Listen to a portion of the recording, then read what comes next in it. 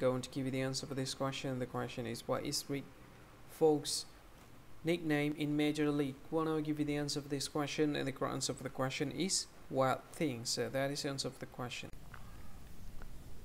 Hi, thank you so much for watching this video. If you find this video is very useful, you can help this channel to grow by subscribing this channel. Please this subscribe button and don't forget to like this video.